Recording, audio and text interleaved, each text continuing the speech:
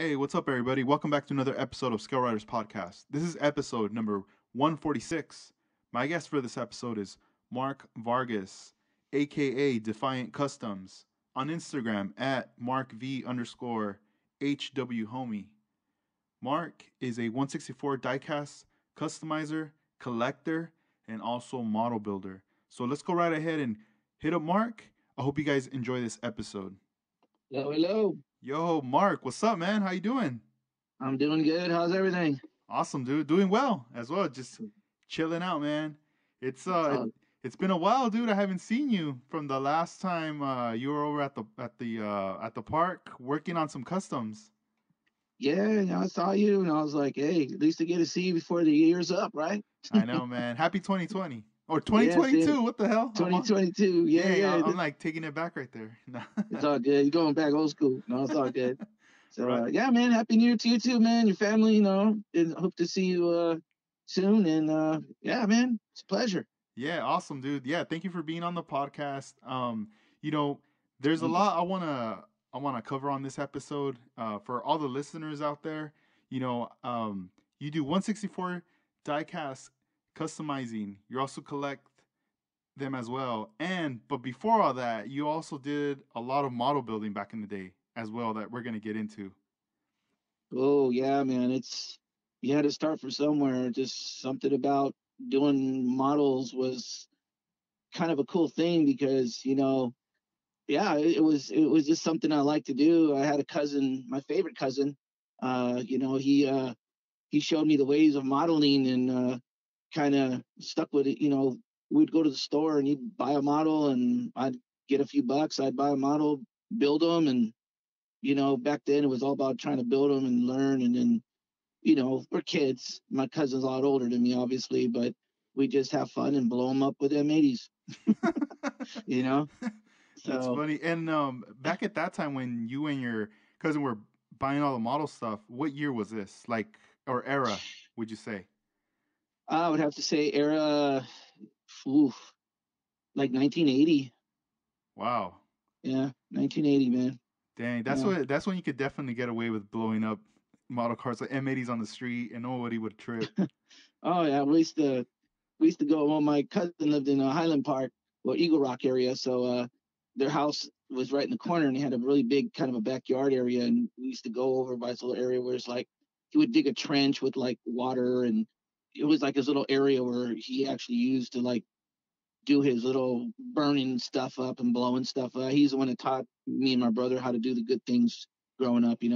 He was that one that would go, hey, let's go build a model, and obviously he would show us how to do it and put it That's tight. together. Yeah, we would paint a little bit, here and there, and then he's like, okay, cool, we're done. Let's go to the backyard. And I'm like, what are we gonna do this? He goes, watch. Boom, he just blows it up.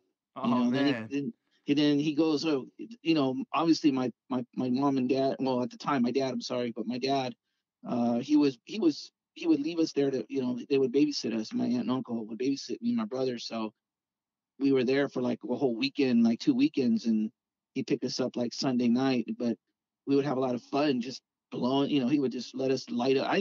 My first time I ever lit fireworks when I went was with him. An actual cherry bomb, back what we called them, and we blew up. I blew up a model tank because I used to build. He used to build a lot of military stuff and cars and stuff, and I got into the military stuff first. I was building tanks and painting them camouflage, and we would do little war scenes, and just the extravagant finale was just to blow them up. It was that's how it went. So that was my yeah. So he was always my favorite cousin, and he always showed us how to do things, and that's how I got into modeling. To believe it or not, that's how I got into modeling. Dang, the Part of introduction. it, part Yeah. of it. Dang. And when you were doing the military stuff, when was it when you like switched over to cars and then you got into lowriders? Oh man, lowriders. Well, I don't know. I mean, I got fascinated by like lowriders and just cars in general. Um, you know, it's like my cousin. Obviously he had other brothers and my cousin, and then my cousin Carl. He never really had a car. He just was one of those guys that just never had a car.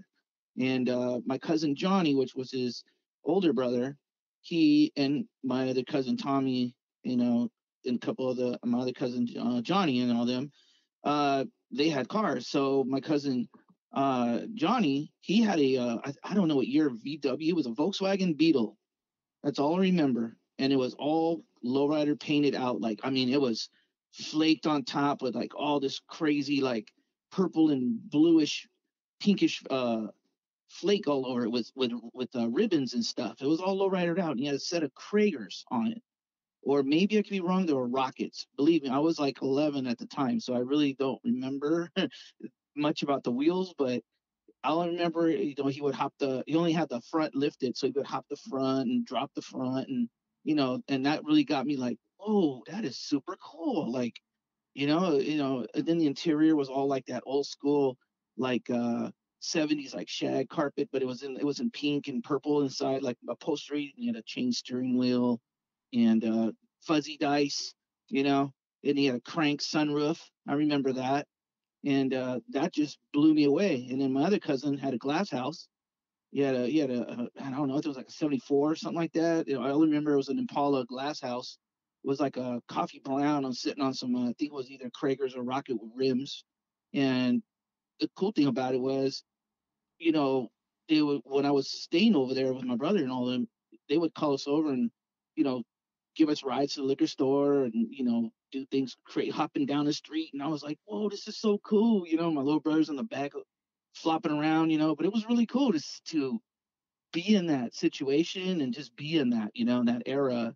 And, once when the cars were dirty, they used to tell us to come help them clean them. And, I would learn how to wash the car. I was kind of scared. I want to scratch the paint with it. And he's like, no, man, just clean it like this and, do that. So I was around the lowriders a lot. Then he would take me to like Legion Park and where all the lowriders would hang out, and it would just cruise down the little street down there in Legion with all the lowriders chilling. I remember that like pretty visually. Yeah, it was Damn, really fun, man. that's really dope because it's like you got to experience it. Not just seeing a car pass by. You got to ride along and have that like that's something you'll always remember with your family. With your cousins doing that. Yeah, yeah, it's true, man. Because That's back awesome. then, back then it was, we're just kids, just driving in his bug. I mean, he would give us rides, and and I remember one instance. I'm sorry. I think my cousin wanted me to go in the liquor store or something, and to get in his car, and my aunt and all them were like, no, no, no, you're not getting in there, don't go, or something like that. I'm not going to be able to go. And he's like, I guess they were, because he used to be kind of a crazy driver. He would drive kind of fast and stuff.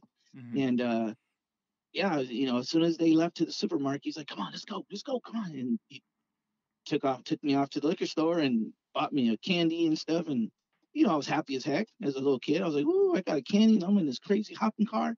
Yeah, it was awesome. It was awesome. That's dope. Yeah.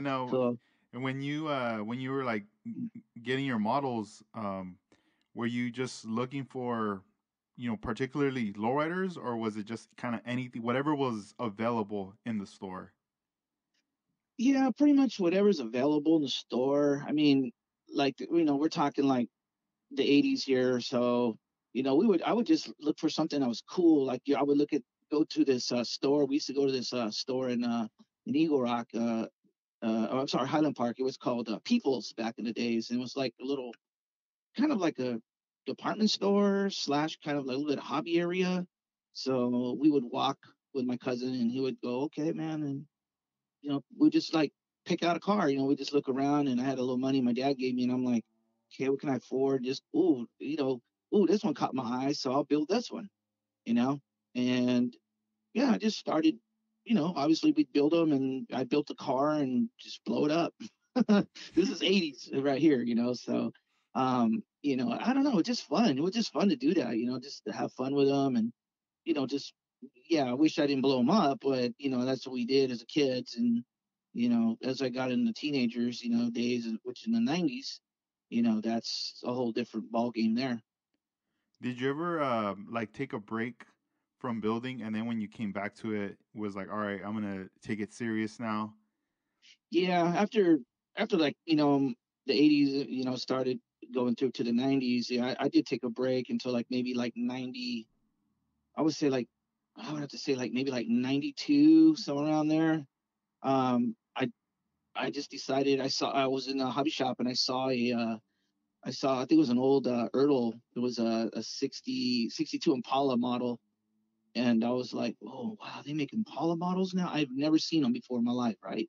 Maybe I just didn't pay attention, but what that just like boom, it just like got my eyes, and I was like, okay, I want to get this one. And yeah, next thing I took it out, and I actually, you got to crawl before you walk and learn. And I try to paint it myself and put it together, and it came out, like it what it was. You got to practice. And I didn't really know anything about, what. I just bought a can of tester paint and sprayed it without gloves on, and got my hand and everything and sprayed it and put the motor together and kind of detailed I kind of knew what a motor looked like because my dad obviously used to work on his cars. So I would see, my cousins too. And I would see the engine block was like sometimes black or red. Back in the day, they used to get motors and paint them with the red. And so I started trying to copy that. And, that's where it all began pretty much right there in the modeling world, like actually getting stuck with building kits, you know, that's how I got started. Yeah, and as far as hobby stores at the time, was Pegasus hobbies already around at that time, or were you going to other hobby stores? Yeah, I was going honestly. I mean, I didn't really know about Pegasus back then, like because I was still new to the modeling, thing, like trying to make them a lot nicer. Because I know the Lowrider Bicycle magazine came out, and that's what actually got me influenced too. Because I would see these guys, building them, and I was like, oh wow, I'd go and buy them like any other kid would go buy a magazine and flick through them to the model section and go, wow, this is cool. So I just decided I want to do this. Like, I want to try this, and yeah. So our hobby shops were like, we would go to like Save On Drugstore. Back in the day, it was a store called Two Guys. Now over here in Southgate, it's called Target. But yeah, it was Two Guys, Zodi's. We'd go to these weird stores and pick up models. I didn't know about Pegasus until like the late '90s. Yeah, yeah, that's cool. And when you were building your models, like when was it when you like felt comfortable enough to participate like in a model car competition to bring your models, or did you just kind of attend it just to kind of get a feel for the vibe? Yeah, I had a I kind of like ran into this one guy that was a model builder. He was actually a model builder, and he was a lot older than me. He lived in Huntington Park at the time, and God, sorry, I forgot his name.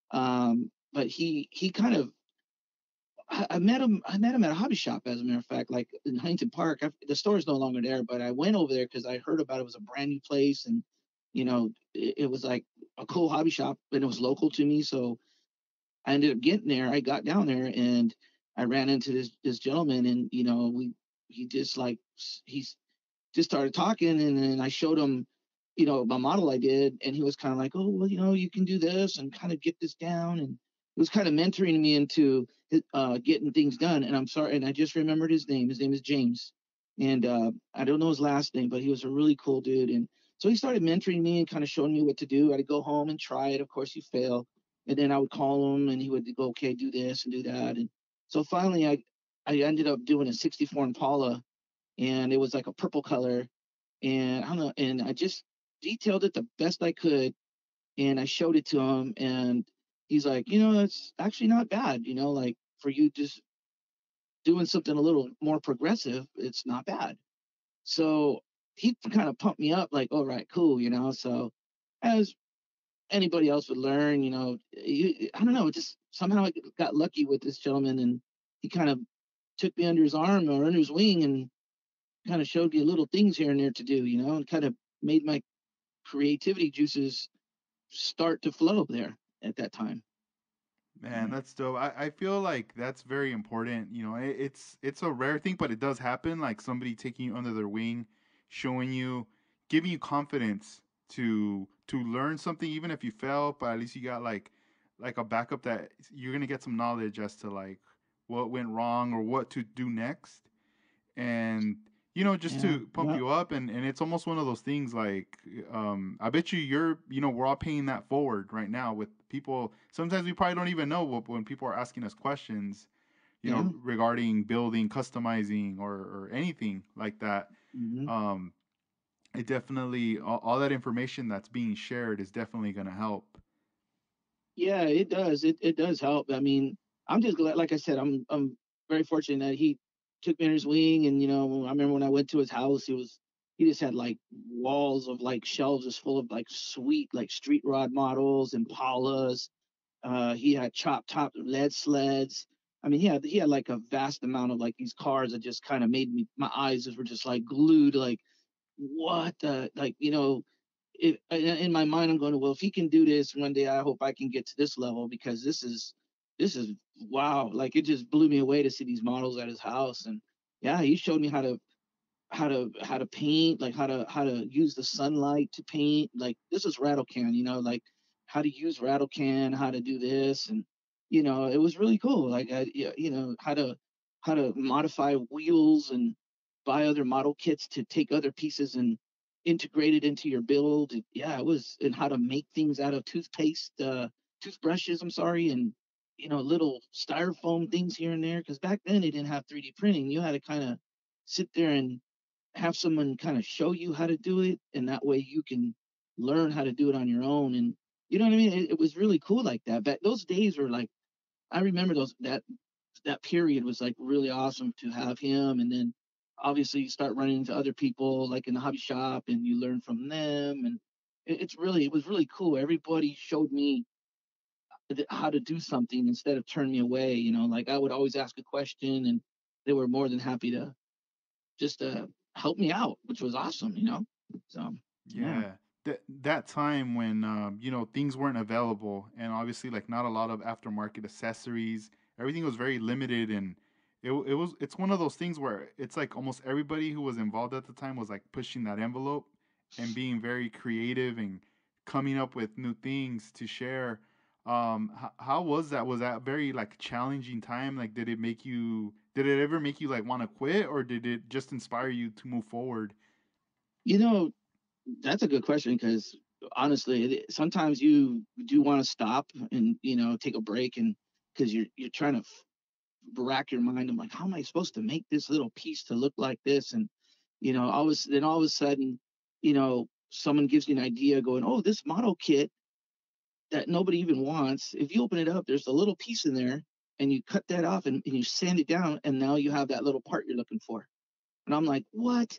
And so next thing you know, I'm going to the store buying a whole bunch of these model kits just for that. Like, for instance, Dayton wire wheels back in the days for models. You really couldn't get them. How are you going to get, a Dayton wire wheel? This is before Hop and Hydros came out with their Dayton style wheels.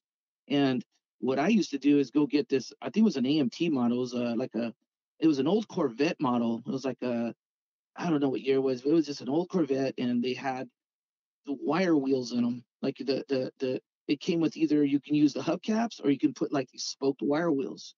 So what we used to do, and I saw this from a guy who built one and showed it at this hobby shop that was in Huntington Park. He had it on display, and I go, "Where did he get those wheels?"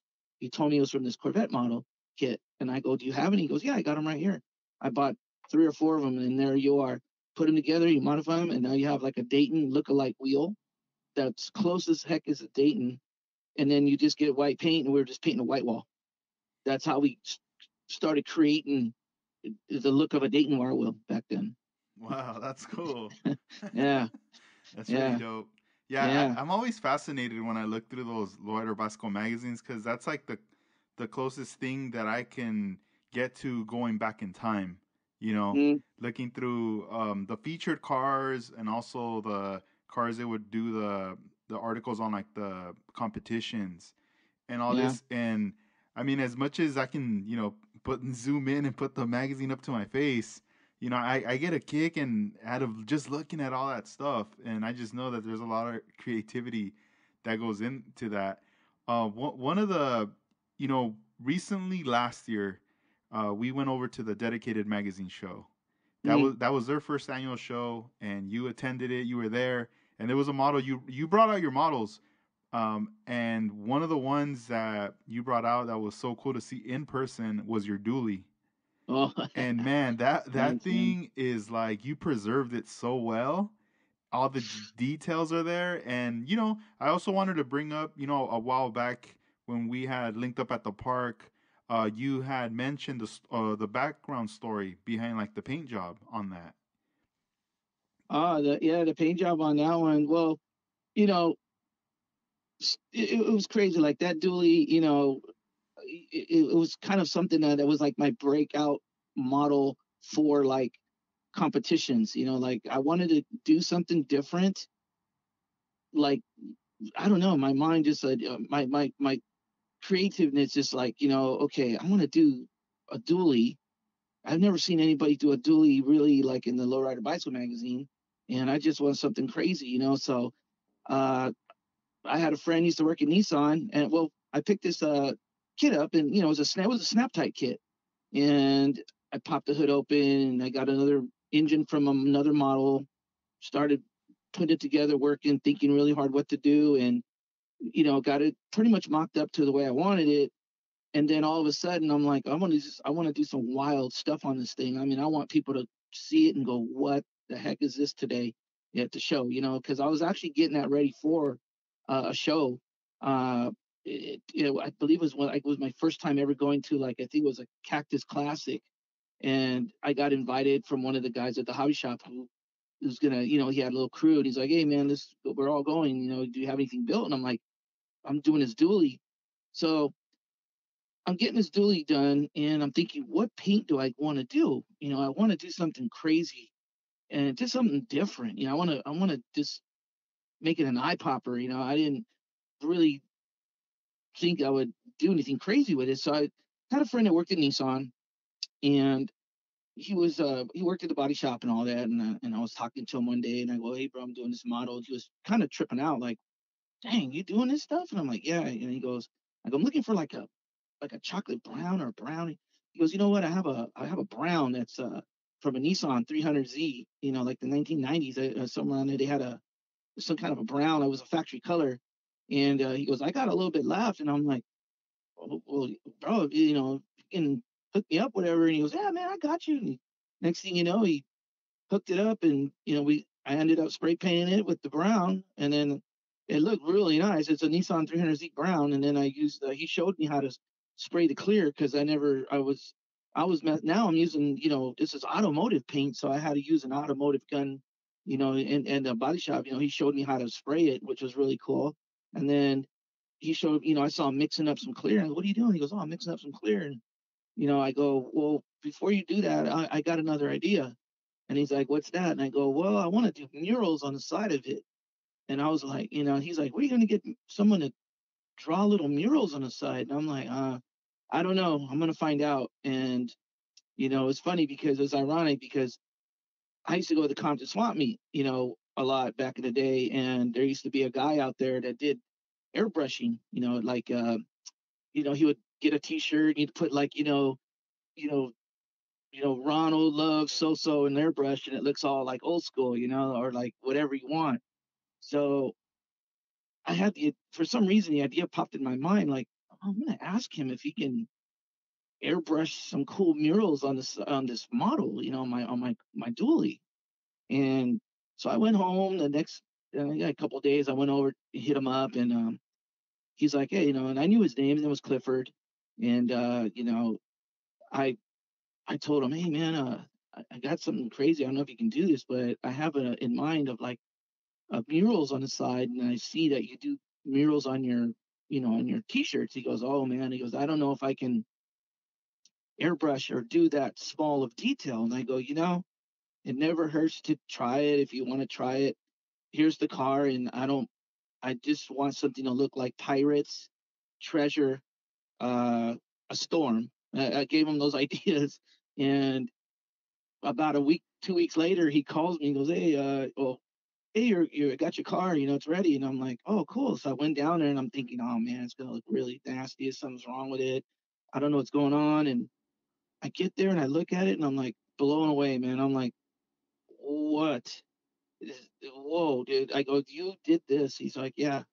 I was like, he goes, it was hard to do, but I did it. And I go, are you gonna do any more of these? He goes, not right now, man. It's so time tedious. And I was like, okay, cool, thank you, bro. So I paid him, and I was walking like a little kid with a big old smile, like, oh my god, this thing is crazy. That's cool. Like I can't believe, he did this uh, mural. You saw it, like Hmm. whoa.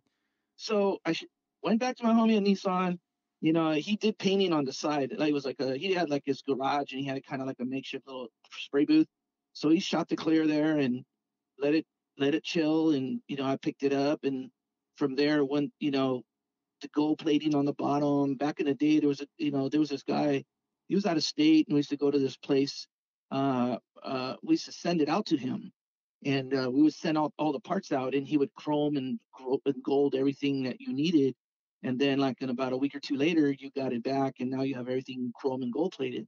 So I found that out from a gentleman at the hobby shop that I used to go to, and I saw a car on display and the whole bottom was gold. And I go, wait, where'd you get that done? And he told me, oh, this guy out in here, just leave it with me and I'll send it. So I had it done, and you know, last but not, so I get it completed, and I'm sitting there going, wow, now it needs a speaker box. I need to get something done. So I've been in the car show.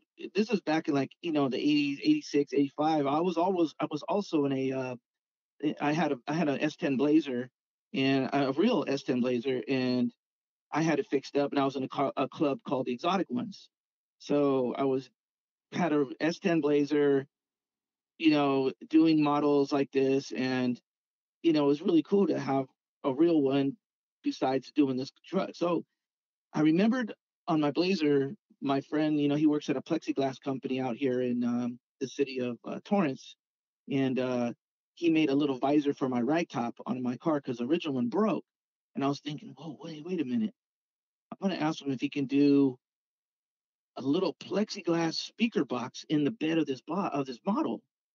I'm not afraid to ask. I always like to go and ask. If they say no, it's no. But if he says, hey, maybe I can do it, I'll have him try it. So yeah, he came back and goes, hey, look what I made, man. I made this little box, and I was like, whoa, and he even cut the holes for the woofers. And after that was all completed, the truck looked crazy, and I was like, I think I have something here that's gonna be hopefully a head turner.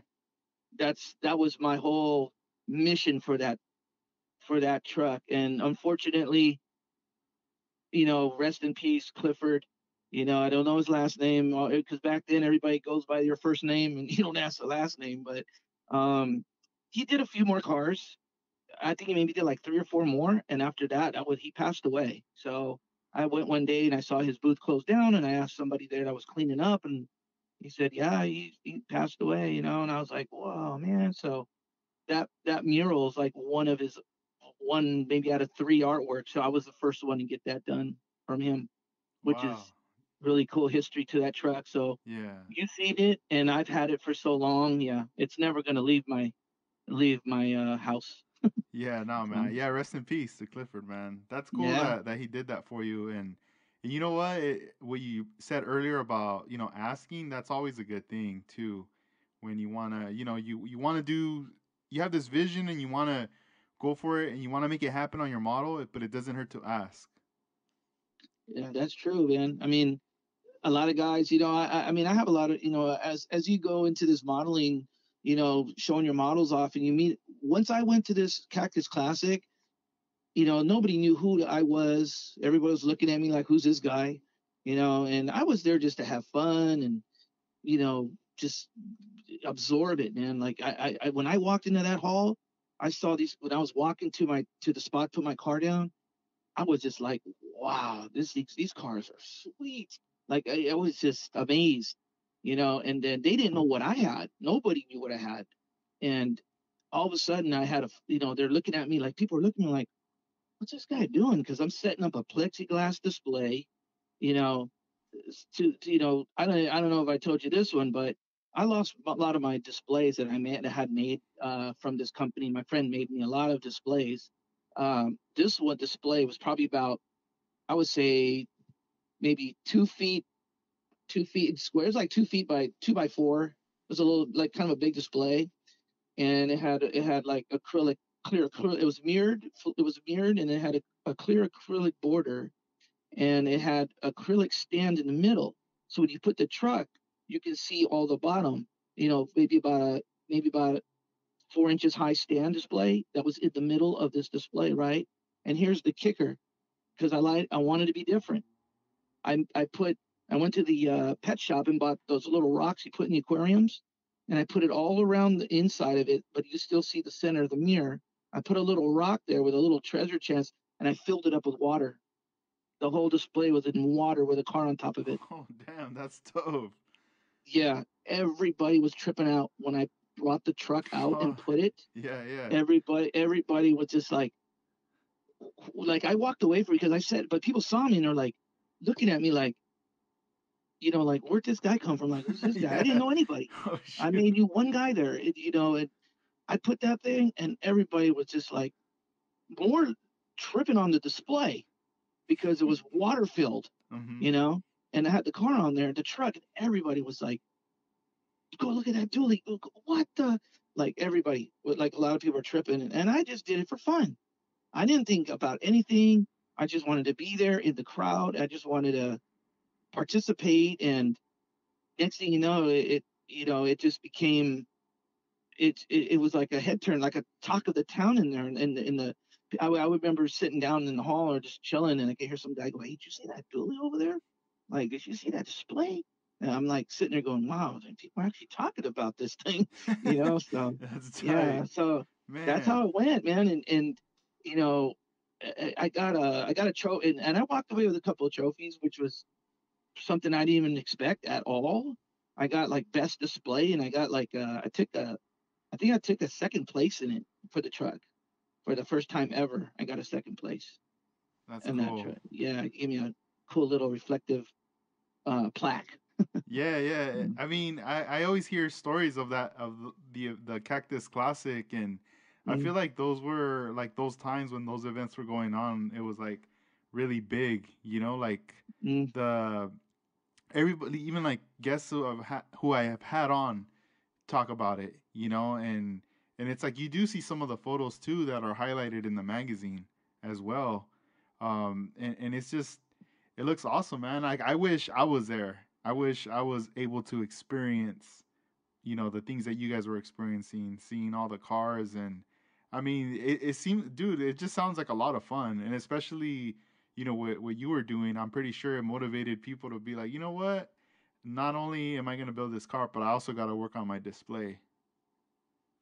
Yeah, the display thing came because a few years before that, I went to the LA Coliseum Super Show for lowriders. So I'm thinking, well, if I'm going to display a model and it's like at this little magnitude I got here, I need a cool looking display. And I started thinking about the real lowriders are sitting on mirror turntables, and they got the carpet, and they have like the border around with like balloons, and they got it like set up really nice. So I wanted to do something similar to that as a display for the truck. And that kind of, yeah, it was really crazy. My friend, his name was Julian. We used to call him Junebug. He used to work at this plexiglass place, and we would always just sit there. I would come in, and he'd be like looking at me, going, "Okay, what's next? I know you want a display." So we would sit there and brainstorm on like what to do for the next display. Something even more wild, different. And I started noticing when I go to other shows, model shows. I've been to a lot of shows like not Cactus Clouds, but like other shows around, and I started seeing people bringing out bigger displays, like different, like more, not just a piece of glass with a car on there. It was more now they're trying to do like electric turntables and all that mirrored stuff, and I had that done too. And you have to kind of, I don't know. I don't. I'm not saying it. I may have set the pace for the displays like that with mirrors. I have no idea, but it could have. it could have happened that way. I don't know. Yeah, and Mhm. I'm gonna bring up another one, another story you told me, and you had me laughing that one time. You brought up a story about a model builder who you said was banned from entering competitions. Oh man, I forgot about that. Sorry.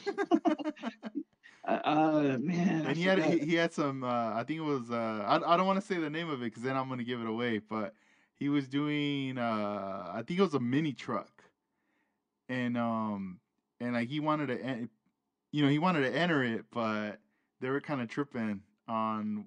Oh, yeah, yeah. Okay. You remember now? So, All right. yeah, so I went, so there was this, there was this, so a lot of modeler guys, you know, they want to do, they gotta, try to get out. Well, I would say it's a pretty much an X-rated version model, you know, and, now thank you for reminding me about the story now, because, Yeah. that was, it's an X-rated one, but I'll keep it as, less, censored as possible. But, Nah, it's all good, dude. um, Whatever. It's all so good. yeah, so pretty much I went, there was this model competition in the city of Compton, and the hobby shop used to be in the Compton swap meet, and they moved, and they had this model show, and everybody had their models out, and this was when everybody was all into like the little hopping models, making them dance and all that. And so I had my models out there, and this one guy came out of nowhere and had this mini truck. It was pink. Okay, he had it like a hot pink, and he had he had the interior done, and it looked pretty cool. He had the back in the day those Dayton Wire wheels that actual manufacturers start coming out with them. You got to put them together. I think they're made by Kyosho or somebody. They were Japanese. They were that little white box, and you put them together, and they look like Dayton Wire wheels. Like they look like deep Dayton's, like 15 by 8 or something. And I remember those. They started coming out in chrome and gold. So, anyways, he had a set of gold ones, and he had a mural on it. Okay, so this this he puts it down and puts a display, and he's like, yeah, my truck is crazy. And everybody just started looking at it like, what the heck? His truck, I'm sorry, said the name of the truck was called Pink in the Middle. Okay. And on top of the bed, on top of the snug top part, the snug top was an actual painting of a clitoris. And it said pink in the middle. Okay. So mind you, he has it on display, and there's little kids and stuff here at these shows, and they're right there looking, and they're like kind of looking like, what is that? And the parents are like, oh, no, no, no, no, no. I mean, like, so the so the so the judges, they told him either, you can't have this, or we're gonna have to disqualify you. You just can't even have this on the table, period. Because it said pink in the middle in the back window, and the hood had a mural, the top had a big old mural of the clitoris, and he was like defiant about it, like, nah, man, it's a custom, it's a mini truck, this is what. And they were like, no, no, no, no, no. So they actually told him, you got to take it off, and after that they banned him. Every show that he tried to go take it to, as soon as that, you're gonna see something that says pink in the middle, every modeler knows what's going on with this guy, and every time he shows up, he tries to bring his truck, and people are like, no, man, he can't have it. So he was banned. I think he couldn't enter his truck at any show. He was banned as soon as he walked in. The promoters will walk up and go, do you have that truck? And he's like, yeah. I'm sorry, but you can't bring that in here. Like, you couldn't even bring it in to the show. That's crazy. Yeah. I wonder if that dude preserved that. You know, I think about that too, and I don't know. I mean, even people were just like tripping out. Everybody. I seen him at a show in San Diego I went to, and he walked in, and the promoter walked up, say, hey, man, if you got that truck here, you can't enter. You cannot enter that truck at all. Period. And he was like, whoa, yeah. He started complaining. I'm like, well, what? In my mind, I'm thinking, why would you build something like that? knowing that there's kids around and parents, and you want to be a tasteful, not some kind of X-rated, you know, truck.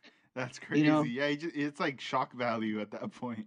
exactly. And it was funny because his name, that name of that truck, got so like kind of famous in the little modeling world that you can even hear people like going, "Hey, have you heard that? Have you heard of this truck called Pink in the Middle?"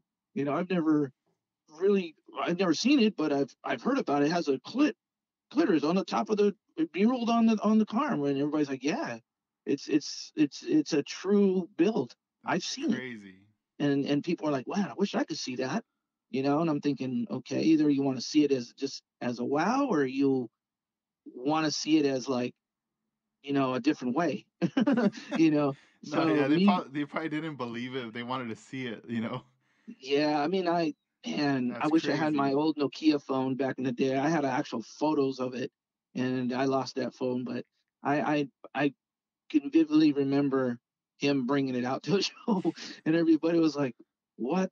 Yeah, I mean, kids were just staring at it like, "What is, That's what is crazy. that?"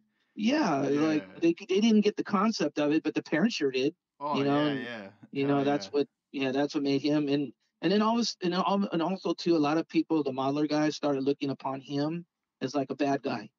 Mm. Here comes that pervert dude. Oh yeah, I Like, can see oh that yeah, you now. pervert, yeah. And then Dang. what's he gonna build next? Another car with like some breasts on it. Like Mm. they were saying things like that, and I was like, I don't know. I guess it's his taste. Maybe he just wanted to do it as for fun, like a funny thing. Yeah. But I think he did it to be a funny thing, but he went a little too overboard with it. Mm-hmm. You know what I mean? So Probably that's, probably yeah, listening to a lot of Sir Mix a lot while building it in the that or Two Live background. Crew, Two Life Crew. There, or there you some. go. Because Dang. yeah, he was a cool dude too. But you could tell he was a little out there, and he smoked a lot of weed outside. But I mean, it was, yeah. When him bringing that thing, he just made him. I wonder to this day, you know, he's probably about my age. I wonder if someone sees him and goes, "Hey man, you're the one that built that Pink in the Middle truck, huh?" I wonder if it's still stuck with him like a nickname. Dang. You know what I mean? Yeah, that would So, suck for sure. but it was really cool to go to these shows, man, because you see a different variety of people building different things, and that what's got me influenced in, seeing these model builders. But when I started going to the Cactus Classic and stuff like that, like I would say the second, third, fourth time I started going, I started running into like, you know, Armando Flores, all these top builder guys, Gary Seeds, like all these guys are just like, kind of, I knew who they were. They really didn't talk to me. I guess I wasn't in that level yet, but I would always be kind of influenced by like Armando Flores' builds, like when he did Loco 64 and all that. I'm like sitting there going, man, I want to do something like that one day, man. But then I found out he started doing a lot of metal stuff, and he was doing a lot of cool designs with metal, like metal wheels. And I was like, I tried to ask him one time, and I was still like kind of someone who didn't really know me. And I went up to him and I was like, all giddy, like he was a rock star. And I was like, "Hey, where did you get those parts?" And he kind of looked at me and goes, "Oh, I made them." And that's all he said. And I just turned around and said, "Okay, thank you." And yeah, he was killing it, man. Him and a couple of the guys. And after a while, I guess they started, they see me going to the shows, and they see me obviously, now they started to see me kind of placing in my divisions with models. And now that, as I started placing first and other things, now they're like, "Hey, what's up, man? How you doing?" And they're gonna be cool with me now. We started talking, you know, That's tight. and Yeah. yeah, he would see my builds and he would go, "Man, how did you?" He started noticing like I would create things to make things work and make it my flocking. He would be like, "Hey, who did your flocking?" I go, "I did." He goes, "Man," he goes, "that flocking is really freaking smooth." Like he liked it. He goes, "Your flocking is on point." And I'm like, I didn't even have anybody teach me how to do that. I just saw a lowrider bicycle magazine and how to flock stuff, and I just read it, and that's what I did. That's That cool. that's A, that's how I learned. a lot of those tips they would give. Did you follow a lot of them when you had the magazines? Yeah, a lot of that, and a lot from my friend who James, who showed me. He used to do flocking too, and he kind of showed me. At first I was using Elmer's glue, because on the magazine I think he used a little glue. I think it said do some glue or something. But I was wondering, I was like, wait, when you do the flocking, it comes out all clumpy and weird. He goes, no, no, no, no. He goes, you don't use that. You use model paint. He goes, if you're using red, you use red. If you're using red flocking, use red paint. If you're using black flocking, black model paint. He goes, paint it on there a little bit, like a little wet, sprinkle it, tap it, and he showed me exactly that. And I was like, practice makes perfect, obviously. So I just started sitting there practicing, and I was like, man, I want to put some look like mirrors inside the door panels with the flocking. So I would go to AutoZone. Back then it was called Track Auto. So I'd go to Track Auto and buy chrome pinstriping tape, the real thin one. And I would sit there at home and cut little squares out of it. And then I would glue them in to look like diamonds. And then I would put the flocking around it. That's That's cool. how I make mirrored interior with mirror and stuff like that. Mm-hmm. Damn. So Yeah, it's a trip. Like yeah, all those little things that came yeah, together. yeah. You had a from the 90s, like from the eight from I did all the modeling mostly from like all 90s period to like to 2000. I think no, I would say like 1990. I would say like 95, 96. That's when I stopped. 97 is when I really stopped, and just took a big break, and that was it. I never really got back into modeling no more. But I'm glad that, I know you saw the cars I've done, like my 67. Yeah, there's You know, one I want to you know. bring up that I wrote down is that green, the Suburban, the Oh, the, the Tahoe, yeah, the yeah. Tahoe, the one you had David Anthony Garcia pinstripe. Yep. And that was another thing. I was scared to ask him because I, okay, this is around that era, I finally found out about Pegasus hobbies because I didn't really drive too much because I did have my Blazer and I was in a club and all that, but I didn't have a license. It got suspended. So I couldn't go nowhere, really drive. So I went with a buddy of my friends, like, hey, bro, this place called Pegasus. And it's like, and I saw it in Lowrider Bicycle magazine. He did like an issue on it. Of Pegasus, and I was like, man, I want to go here. I totally want to go here. You can see I think it was one of the workers is in like taking a photo, in the back of them is like a whole bunch of model kits and stuff, and I was like, oh man, I gotta go.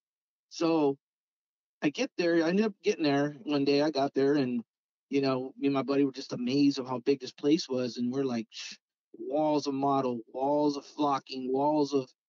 They had like freaking shelves of just like anything you needed of modeling resin. That's the first time I ever found out about resin bodies and stuff. So I'm in there, and all of a sudden, who pops out of nowhere? David Anthony Garcia is in there, and I'm like, wait a minute. Oh, hey, you're the guy. Oh, hey, what's up? I tried to talk to you at the show, and he's like, well, we just start chatting, and David was also a guy that I would try to ask him a question at a show, and he'd just like look at me and go, yeah, this is all we do, and he was like that, but when I got to the hobby shop, he was really cool. We started talking. I told him, hey, I've seen you. And I did. He goes, oh, you're the one with that truck. And I go, yeah. So he kind of remembered me by the dually. And I go, oh, man, you know about that? He goes, yeah, I saw it. It was pretty cool. I didn't want to, I just wanted to say, it's a pretty nice build. And I was like, thanks, bro. Kind of got me all starstruck and stuff. And so, I started going up Pegasus after a while. I got my license back, and I was going over there pretty much every time I needed flocking. They had every single color of the rainbow there. So that's where I would go. And so one day I was building a snap together Tahoe, and I painted it the green, that emerald green or the jade green. And, I had the metal wheels. I bought those metal wheels at Pegasus, actually. I don't think they had a lot in stock, but at the time I paid like $25 for them, I think, or something like that. Because they were real metal Dayton wear wheels, and they're like 22 style inch wheels. And, I after a certain time of going to Pegasus when I was building this Tahoe, same thing. It never hurts to ask. I took the body over there and I go, hey David, I want to do a design on this, and I know I've seen your work and you do a lot of cool hand painted, designs on car, like pinstriping and stuff.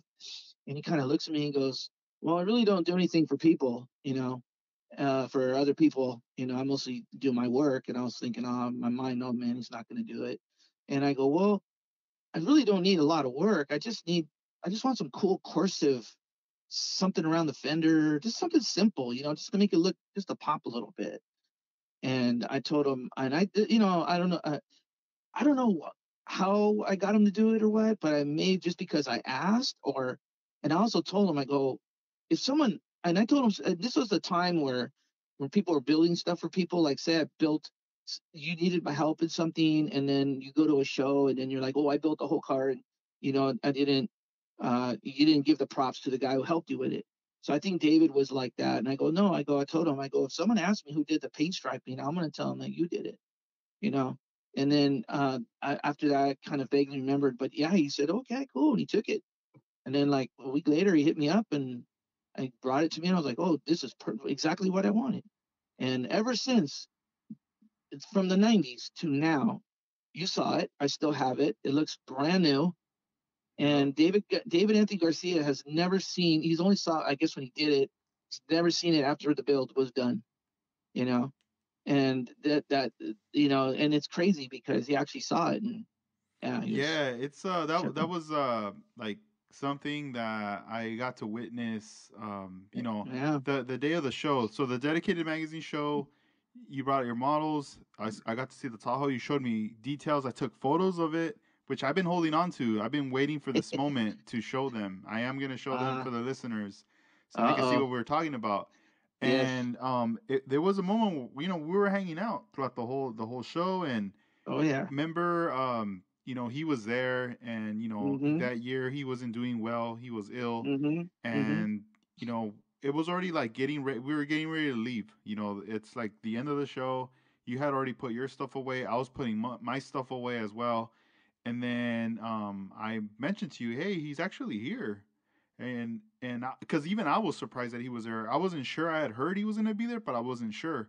And Mhm. then when we saw him, he was in a wheelchair. So I was kind of like Mhm. shocked, like, oh man, like last time I saw him, he wasn't in a wheelchair, anything like that. So I was like, man, this is like something serious. So Yeah. then you were like, hey, you know what? You think I should go get my car and show him? Like, yeah, do it. And Yeah. then Yeah. you went and you got it, came back, and then I wanted to witness this, and then we went over there to say what's up to him, and you showed it to him, and then you started talking to him, and I remember like taking some photos and some video clips of that too, and it was Oh, just cool. really cool to see um you tell him like, hey, you did this, back in the day, and then him to see it and just to like trip out on it that you still had it, and Yeah. like he remembered, he was like, oh damn, it was a very Yeah. like a cool moment right there. Yeah. I saw. I didn't, like you said. I didn't know he was there, and I saw him in the wheelchair. I didn't know it was him. I just thought it was he had his hat so low, I really couldn't see his face. So he was like low key in a wheelchair.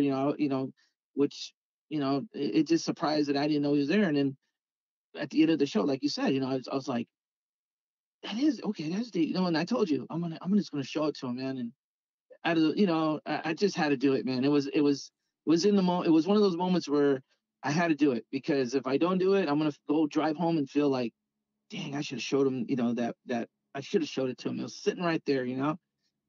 And the cool thing was, when I showed it to him, he actually recognized, oh, hey, what's up, man? Like he knew it was me. He was like, hey, what's up, dude? Yeah, I remember doing this. And that really got me like really pumped up, man. I was like, wow, he actually remembers me. So it was really cool to know. And even it was just a cool moment, man. And I'm glad there was people there to witness it. You were there to witness that. And it was just really super cool, because I didn't see nobody else coming up going, hey, here's a model that you did back in the '90s. Like in I just had to do that, man. I just had to show it to him, kind of, because I knew he was in the, he looked like he was down and hurt, and I just wanted to cheer him up, man. That's why I went over there and showed him the model, and I saw his eyes light up. He was like, I remember this. Nah, yeah, he So did. yeah, even Anthony, even Flores, he was like, you still have these? Like he told me when I set him up on the He's table, he tripping was like, out. yeah, he goes, I never seen that 6.7. He goes, I never seen that 62. I go, those were like my last builds that I did before the contests and all that started just to kind of disappear. So he's like, man, that 67 is clean. And I'm there. I'm like, thanks, bro. Like, thank you. It's just one of my last. He goes, and then he goes at the 62, like looks like from the movie Boys in the Hood or something like that. I go, no, that's not it. It's just something I did, and that kind of looks like it. But he goes, yeah, that's a nice one too. He goes, man, your work has always been. He's always liked your work, and I'm like, oh, dude, for coming from you, thanks, man. And he showed me his, and I was like, oh yeah, I can, yeah, that's nice. But it was just one of those things to see all these. It was just really cool. I'm glad I was able to go Yeah, and just that's tight. see all the old school guys. And there was guys that I didn't even like. I didn't even recognize that when I was walking around. They're like, hey, Mark, right? You're Mark. And I'm like, yeah. I'm like, oh, what I do? And they go, no, no, no. I remember you from man from back in the days, bro. Wait, how did you get? How did you find out about this? And I'm like, oh, yeah, you're from Scale Riders. He's like, oh, all right, all right. And they're like, you're gonna come back and build more? And I'm like, man, you guys are pumping me up to maybe do something, man. But I got into the Hot Wheels, you know. So Mm-hmm. Yeah, yeah, and it's a trip. Like when you think back, you were doing the model cars, all the people that you had interactions with, that you met, people that were involved in the hobby, even just people that you just saw walking around, those hallways where everybody that was working on on the competitions and all that. To now, you're in the world of the 164 scale, customizing, and you're participating in a lot of these events as well. And I mean, there's a lot of people that also come to you, that they want to do like wheel swaps and all these various things. And even now, like, like me looking into the 164 scale world, it's like blown up like crazy. Like it just looks, I don't know if it was always like that, and I don't know if it's maybe because of the internet, but in social media, it's just, I see it like really big. And mm, it's really cool to see all the new things that are going on. And mm, when you got yeah. into like the customizing, especially with like the wheel swaps and all that stuff, um at some point, when did you decide, like, you know what, if people want to get this done, like I'll do this for them? Well, when like when I first started, well, getting into the Hot Wheels, because I was already, pretty much done with the the bigger scale models, and I was like, I wasn't doing them for years, and then one day I started I bumped into this Hot Wheel in the store, and it was a Honda, the EF, like a little green one, and I just tripped out like, what the heck, Honda? They make Hot Wheels makes Honda. So I was like, got it. That just something in my brain just clicked, like boom, and I ended up buying them all at Big Lots at the time. Bought them all, and I got home and I was just sitting there fascinated, like they have Hondas, like what the heck? And so I just got on YouTube and typed in, Hot Wheel collectibles, Hot Wheel this, and I started getting a little information about Hot Wheels. I mean, I knew Hot Wheels were around for a long time, but I just didn't know, what was the concept of, like the cars they made. So I started researching. I'm like, oh my god, I want all these. I just started catching the Hot Wheel buzz, man. I just started collecting. At first, I was just collecting Hot Wheels like crazy, and then one day I saw this guy. I used to have a booth over in the city of Whittier selling Hot Wheels. I'm not going to mention names, but I had a booth there and, selling Hot Wheels. And before that, I saw this guy, and he had a Hot Wheel on YouTube that he switched the wheels from a real riders onto a mainline, and he showed how you break them apart and put them on. And I really got like, whoa, I got hooked on that. So I started, going to the store buying $8 hot real rider cars and just swapping the wheels, and then I was just drilling the rivets off and just putting super glue back together. I didn't do the tapping, screwing, none of that yet. And so that was my introduction into wheel swapping. And then obviously, it just progressed to where I had a lot of Hot Wheels. I started having this booth over in Whittier, and I decided one day, I was like, I heard a guy walking around in there going, hey, anybody could swap wheels? And I have a set of wheels. I need someone to swap the wheels. And I'm like, I'm looking down on my thing, and I go, well, I have a drill here and everything. So I go, you know what? Hey, bring it over here. I'll swap it for you. So I drilled it out. I wasn't, like I said, I wasn't into the tapping and screwing thing yet. So I tapped it. I drilled it out, and I put his wheels on it, and I realized the axles were kind of too long, and I was sitting there going, how am I going to fix this problem? So I was like, okay, all right. So I knew what to do. I just basically sized it up, cut the axle, then I super glued one tire onto the axle, and then put the wheel so everything spins. And that was how I started back in the day, was doing that. Um, Manny from Playdays does that. I didn't know that until one day I found out he did it. So it's just, that was when it was customizing back then, was not really accepted in the Hot Wheel world that much. Right there at that point, it was just wheel swap. You swap your car and there you go. And then as the years go by, you know, uh, this was before I had the booth at over in Whittier. I used to sell on a table with a buddy of mine. Well, not too much Hot Wheels, but my buddy was the one that did it the most. And I was sitting there one day and I was walking around checking out stuff, and then I saw this. He's a model. He used to be a modeler back in the day too. His name was AJ, and he used to build models. Not as He didn't do competitions that much, but he was a modeler that I ran into while and he obviously moved away over toward like Irwindale, and I was in Southgate, so I didn't really talk to him for years. And looked over and I saw him sitting there, and I was like, "Hey, what's up, dude?" And he's like, "Hey, haven't seen you in years." And I go, "Yeah, man, I'm just in the Hot Wheel game." He goes, "Really? Yeah, I've been in the Hot Wheel game for a cool minute." And I looked down and he had Hot Wheels that were customized.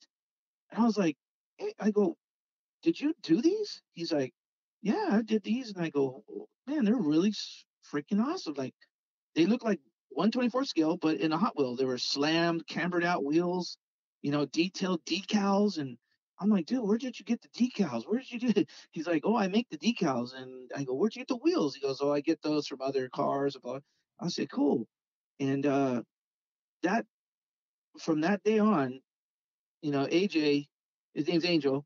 As a matter of fact, on his Instagram, I don't think he has it anymore, but he goes under what was it, like, I think it was a Hot Wheels Theory. He goes under Hot Wheel Theory, and yeah, he just got me hooked on the customizing. I was like, man. So one of my buddies was with me at the time when I was looking at these cars, and my buddy goes, he goes, "Hey man, you could do that." And I'm like, we were walking away. He goes, "You could do that, dude." And I go, "No, I can't, man. That's too small. That work is too small. I cannot do that." He goes, "Man, you used to do those big cars, man. Those things came out sweet." I go, "Yeah, but that's a whole different level." And then he goes, "Nah, man." He goes, "These Hot Wheels is a different level. Look how small they are." And I go, "I can't do that, bro. I'm done. I'm just go back and, hang out." He goes, "Man," he goes, "What are you, sissy or what?" And I'm like, okay, Damn. that, I said, okay, okay, you started a war now. So I just started doing customs. So, I just started you got to crawl before you walk. And I did a couple of paint jobs. And like I said, I knew how to take them apart, but I wasn't at that level, like tapping and screwing them. I was just gluing them together. And, so I knew how to paint and I knew how to airbrush, but I haven't done it in so long, And I did my first car. I think it was a 180 SX. And I was like, well, I'm going to two tone it. So I did it blue with a black top. And I saw how my friend cambered the wheels, and I tried it on my own. Obviously, you fail a lot and you mess up and you damage stuff. And, I finally got it correct, I think. And I showed my buddy and I took it to a show, and like to the Whittier. Just I was selling Hot Wheels and I took it there just to display it. And my friend's like, "Oh, dude, you made one." I was like, "Yeah, I thought it was easy, but it's kind of hard." He goes, "Yeah, but it looks really good. Just take your time." And that's what got me to do wheel swaps. At when I had the booth now, I was, people were coming up to me. Like I said, this one guy was walking around. I swapped it for him. Next thing you know, I had more and more people coming over to me. "Hey, can you wheel swap? Can you wheel swap? Can you wheel swap for me?" That's how it started. That's how it started. Dang, that's Me dope. doing wheel swaps. I Yeah. never knew So that. That's cool. That's good yeah, to yeah, know.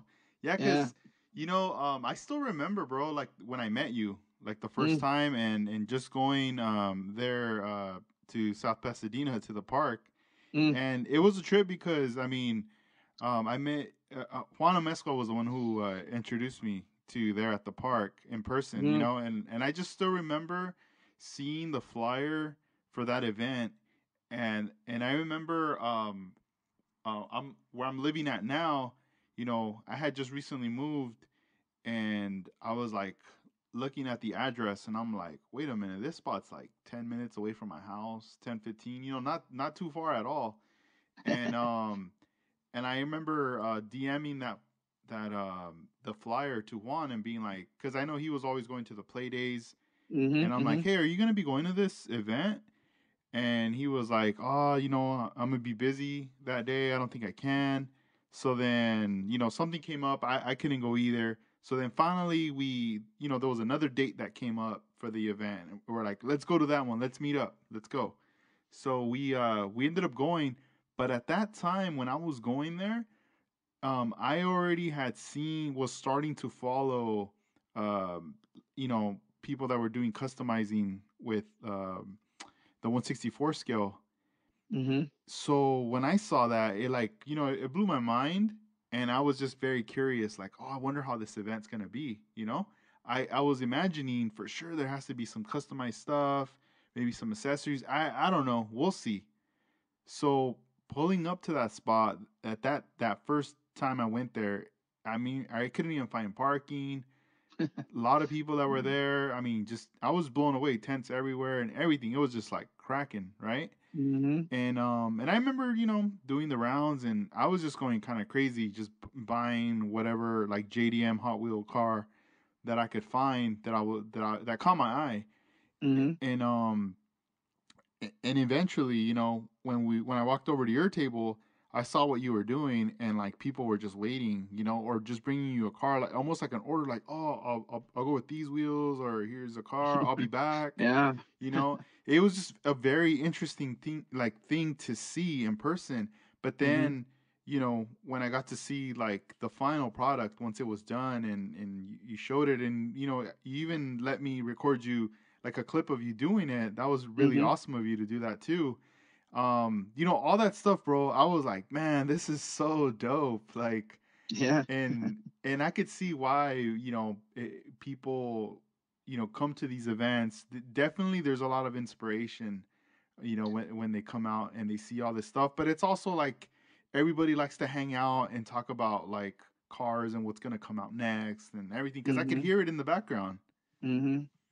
Yeah. It's those kind of when I first I got out of that Whittier spot, and I just started venturing on my own, and I told a lot of my guys, hey, I'm gonna not be in there no more. And you know, I got word about this show too through some friends, and I was like, man, I'm gonna go hit this up. And when I met you, I've done prior shows, before I met you and all, but it just started getting bigger and bigger, and then more people, and the event got better, and it just got. I went to the first. I was there the first event they ever had, and it was cool. There was not that many people, but it just started booming like as the year the years progressed, and as passed, and now it's like I saw you there, and you saw it's just getting big. It's like people. It's like the community of Hot Wheels is crazy. It's like customizing now is like way more acceptable because you know 2018 is when I mean 17 seriously getting into customizing was 2017 when I was like detailing it, doing all that, and then progressing, going to the Hot Wheel conventions, and I enter cars, and you know I do it for fun, and then I go to these shows, and I like to show people how to wheel swap, how to do the tapping and drilling, how to do all this, and it just it's just something I like to do because I want to keep. I don't know if I'm like an ambassador to it or whatever, but I know there's a lot of dope customizers in California. But I started knowing more that it was weird because a lot of the customizers that do Hot Wheels, thank you to AJ Hot Wheels Theory for getting me influenced and bringing me into this. Uh, I just like to show and keep it progressing. I want the little kids, I want the beginner customizers not to be feeling bad about what they do, like they can't do it, they get discouraged. I like to sit there and show them how to do it. That way, when they go home and they can, they ask me what tools, like we get, as long as you have these tools, you're good to go. And I just like to spread it out and just make the community of customizing. I want to, a lot better and bigger, and I just want to keep it going. I don't want to do something, like I don't want. I have a lot of guys that come up to me and go, "Hey, check out my custom I just did." And I'm like, I look at it and I go, hey, bro, pretty cool, man. I like to give that positive feedback because I don't want to give a kid, well, yeah, whatever, it's ugly. I don't like, because I don't want to crush I don't like that, crushing someone's kid's dreams or anybody's dream and they don't want to do it no more. And there's one person that's not even doing, that's out of the customizing Hot Wheel game now because of one person gave them a bad, you know, like disrespected their car. You know what I mean? And I love to share my information on how to paint, how to do decals, how to. They ask me all these questions at these shows, and I don't care. I want it to spread. I want these kids to learn and to create, and it's just like, express your style to the car. Everybody has a flow, and a lot of these kids I've known for 3 or 4 years that's I've seen around in the shows and other places, they're painting pretty good, and they're doing Yeah, their own. They got their own name now, like, that's like cool.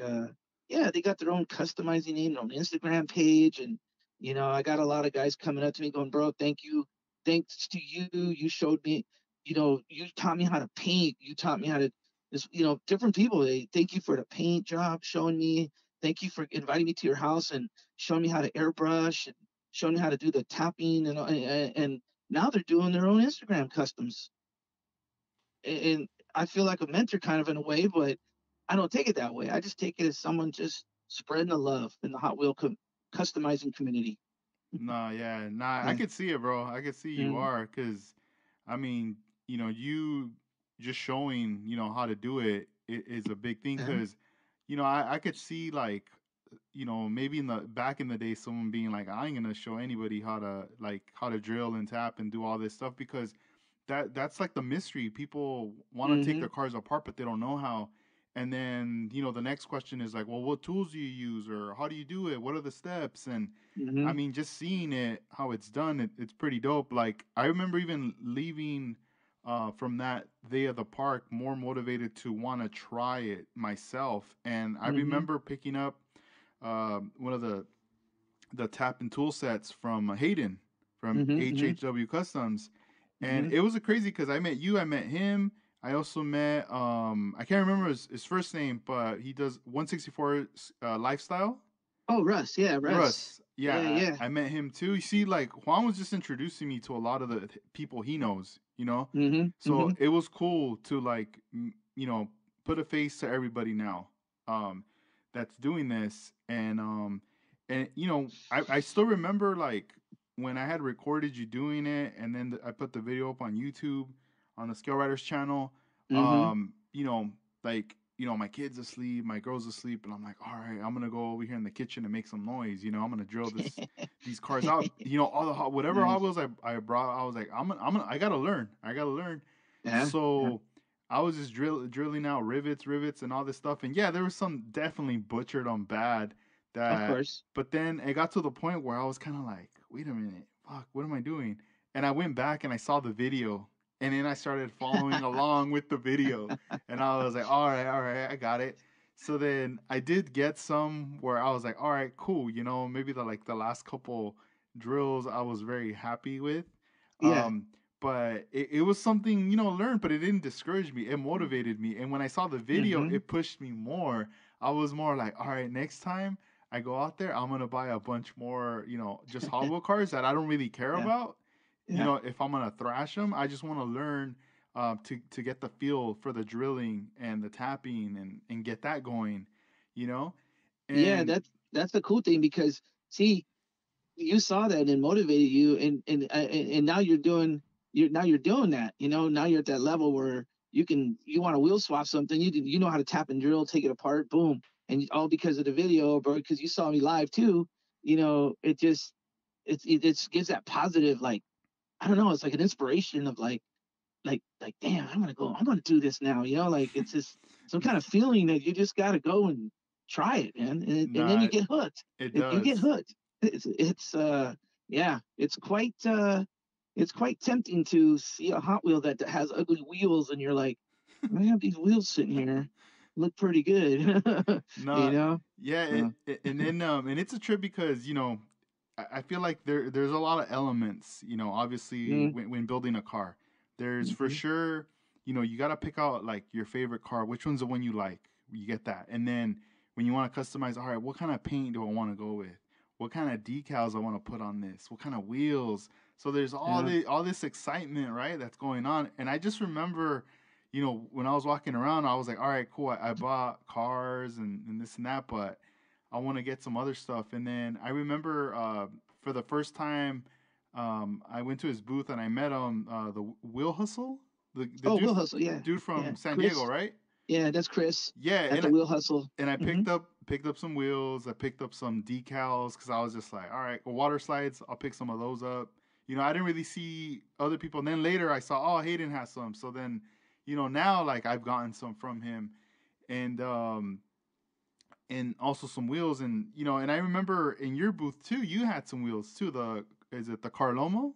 Yeah, I was one of those that featured the Carloma wheel, the ball bearing wheel that you just spins forever. So I Yeah, debuted those, it, and man, they were freaking crazy. yeah, and I remember like getting some right from you, Hmm. and then I still have them, and I was just tripping on them that I was like, you could just spin them, and then I started seeing more videos on that on Instagram, Hmm. people Hmm. spinning the wheels, and I was just like, man, where are those wheels made? Like, are they from like Hong Kong or I Korea? think they're made out in Malaysia, Oh, okay, somewhere okay. out. Yeah, they're made out in Malaysia, overseas. They're nice. They're really Yeah, cool. whoever. And you when you're at these events, will you offer them? I mean, they're available for purchase for people that Yeah, want to come out. they're available for purchase. I do have you could either go through my Instagram, which is Mark VHW Homie, at Instagram, or you can DM me and give you the price, and I can send them out to you wherever you want. Uh, you know, you could purchase them or you could pick them up at the show. It's yeah. I mean, if you can pick them up from me anywhere, anything. Come to my house if you want. If you live locally in Torrance area or around LA and you're pretty close, you can come pick some up. But yeah, I mean, it's really cool to just carry wheels, carry 3D printed parts now. It's like everything everything went from like as soon as the 3D printers came out and people were gonna print decals, the customizing just went up the roof. Hmm. It just went because now you can 3D print motorcycles, kitty cats, dogs, whatever you want. Dioramas are booming right now. Everybody's building dioramas now. You Yeah, know, dude. it's like you can go to this the Hot Wheel collectors uh, uh um you know just the show, and you can go there and you can pick up a diorama set that's been from Japan, a kit from Japan, or some guy has it made out of 3D print, and you can just put it together, and now you paint it, do what you want to do, and now you have a garage, and you put your cars or Yeah. lowriders. Hmm. It's freaking crazy. You can get little people, uh, workbenches, wrenches, drills. You can get all that 3D printed, and you can make a sick diorama or a little display or whatever you want to do. Hmm. It's freaking crazy. But when these Carloma wheels came out, I think it just pushed the boundaries of wheels because now they're bearings, they spin, and it's like what? Like now you go to the wheel hustle and you buy. Obviously these guys all have some dope wheels. Everything is. I see everything for customizers from like the beginner to the more experienced customizer. There's a product for everybody now, which is awesome. Yeah. You know what I mean? So like for instance, the last show at the Royal Park, um, I had a kid coming to me. He was probably about 8 years old, and he comes up to me, and I've seen him before. He comes a couple of shows, but he actually came this time with a car, and he's like, oh, look what me and my dad did, and he shows me this little Nissan GTR he did. Him and his dad together opened it up and put a wheel swap on it. You know what I mean? And it's cool to see the dad and the son work together to create this wheel swap and to make him happy. Like he's like, oh yeah. And I said, you know what? You keep doing that, man, because I want to see you in the near future drilling and tapping your own stuff and creating a little customizer. You know what I mean? It's like really cool to see that. It just from the beginner to the pros. Yeah, I even have teenagers that buy the Carloma wheels and they're like kind of leery, like, man, I don't know if I should bought these, but And I go, look, I'm gonna do a swap right now with these Carlomos. You want to? You got time? Sit here and learn, and I'll show you how to do it. And they're like, really? You gonna show me how? I go, yeah. I'm not gonna tell you that. I'm not gonna just sell you the wheels and you go figure it out. I'm gonna sit here and show you. Next thing you know, I show them. They come back to the next show. They show me the car and they go, yeah, I followed what you did. Look, perfect. I go, see, are you scared to do them now? They're like, no, I need like 3 more sets. Oh So no. they need now they see it and they do it. Now they want to do it, Yeah. you know? And it's pretty cool, man. Like I see a system or like it's like a levels. I see it as a level because I've been doing this for a while now. So I kind of boiled it down to like a little science of like how you become a customizer. So, you know, guys and girls, boys, everybody. So you become a collector in Hot Wheels. You start collecting Hot Wheels, and then you have, your garage or your room full of Hot Wheels. Then after collecting Hot Wheels, now you want to do wheel swaps. So you start getting in the game of wheel swapping. So you want to keep the OG looking car, but with a wheel swap. Okay, you do that for a cool minute. And then all of a sudden, you're like, now that I know how to take the cars apart and do this, I want to paint. So now you become a painter. Now your level just went up, you know? So now you're painting, you're doing this, and you're progressing, and you're making like now you're doing two-tone paints, and you're learning, and you get this info, and then next thing you know, you're doing full-on detail work, decals, lighting, painting the wheels, painting the interiors, and then now you're pretty much a full-fledged customizer now. But you see where I'm kind Mm-hmm. of getting to where it kind of it progresses It does, and that was a cool breakdown right there. I was like visually like picturing everything you were saying. because you've done the breakdown of taking a car apart and swapping. And I know probably you know, thinking, man, I want to paint. Mm-hmm. You know what I mean? Oh It's like yeah. it's like a seriously step by step by step by step. And I've seen it 100 times already where guys are like, oh no, I just collect. I bring the wheels to you just to do them for me at the show, and then they Mm. come back, hey, look what I did, man. I bought the kit and now I'm painting the cars now. And I'm like, see, you're learning. I'm you're going to the next level now. And then he goes, yeah, I don't really collect Hot Wheels that much no more. I'd sit home and I take wheels apart and I swap them and I paint them now and I deal with lights. And then they ask me how I do the lighting. I'm like, well, most of them are a lot of decals. Some are hand painted, but hand painting it brings me back to the days when I did the 124 scales. And they're like, oh, I remember you used to do that. So they go, you have that skill already. I go, I did, but I had to crawl before I had to walk again, and I had to learn how to do all that. I had to relearn myself how to do that all over again at a smaller scale. You know what I mean? You guys are learning at a smaller scale, and you're going to have more the skill set probably advance more than me if I showed you how to paint a light. You know, so and they're like, yeah, they kind of think about it, and then they're like, yeah, you're true. You do have a breakdown on how this thing goes, and I go, yeah. I go, that I love it. Just keep doing it. I don't care. If you get better than me, I don't care. It's just all fun and games for me.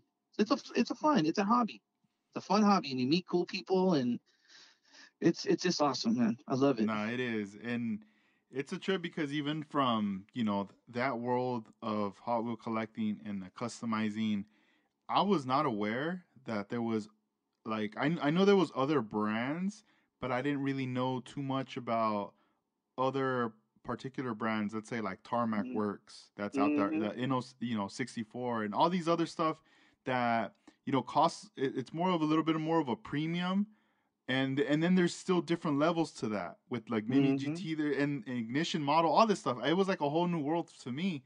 So when Oh I yeah. when I remember I was looking at Hayden's Instagram and he had posted a photo that he had bought like a Tarmax worked like a Porsche, and I was like, man, that thing looks so dope.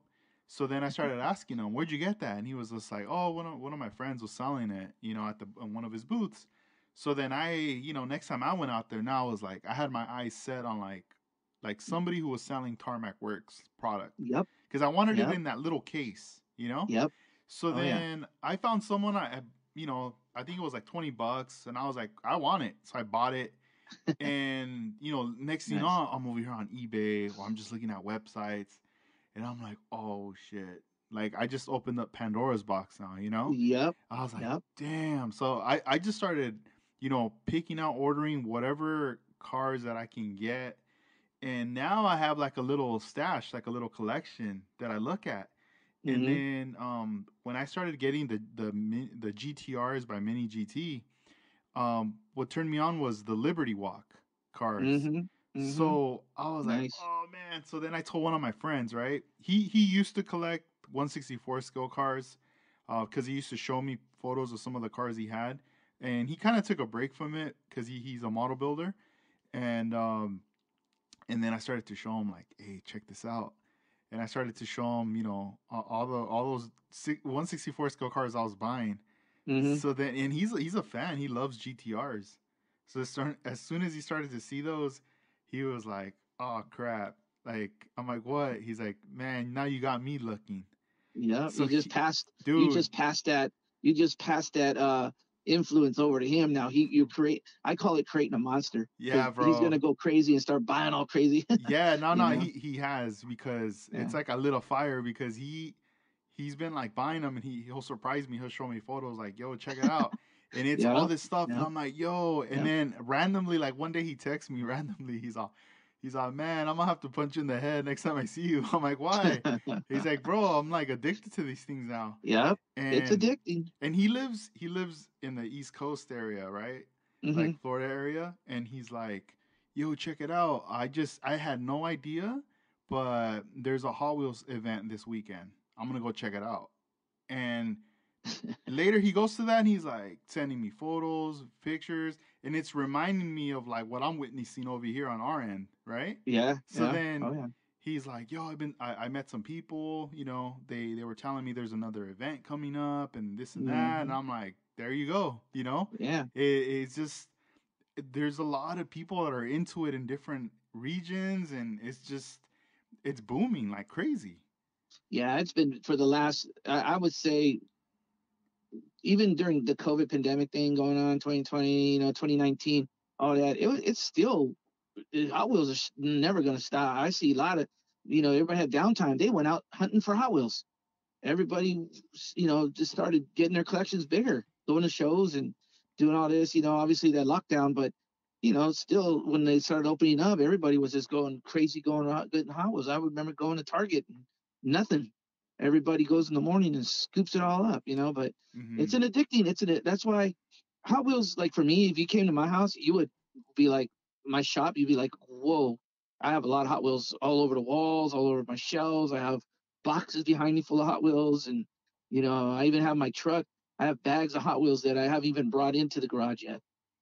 That I just got. It's like an addicting thing, but a lot of them now, since I mostly customize, um, a lot of them, yes, I do sell at the show, but a lot of them I keep for me for customers that want to order something and say, hey, yeah, I have the car and I can do it for you. Instead of them giving it to me, I have it.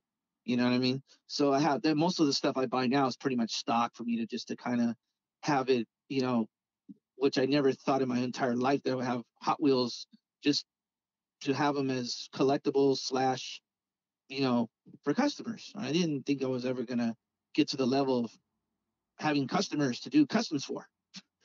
So Hmm. it's pretty cool, man. It's fun, it's addicting, it's fun. It's a fun addictive hobby, you know what I Yeah. mean?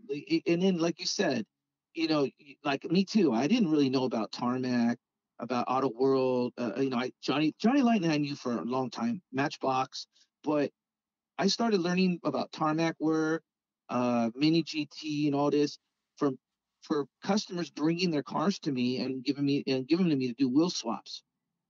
That's how I found out about it. I'm like, oh, what? This car is wow. And how much did you pay for this? They're like, oh, I got it for like $30. I'm like, and you want me to take it all apart, put these wheels? And they're like, yeah, I don't like these wheels on here. And I'm like, I got these from the wheelhouse. They got some wheels from the wheelhouse or some 3D printed ones, like Hmm. some nice 3D. Oh, I want these on. I'm like, wow, this is a whole new level. So I had to learn how to take it apart. I had to learn how to do the wheels. I had to, do all that. And now that's how I found out about these brands, That's and dope. I'm like, wow, this is I know there's Hot Wheels and I know there's Matchbox, Johnny Lightning, but these other brands are starting to catch the buzz too and making these cars look a little nicer and Liberty Walk and you know RWB. It's like what? Like all this stuff would just boom. And I found out, like I said, I found out from people coming up to me and going, "Hey, can you wheel swap this?" And I'm like, "Where'd you get this?"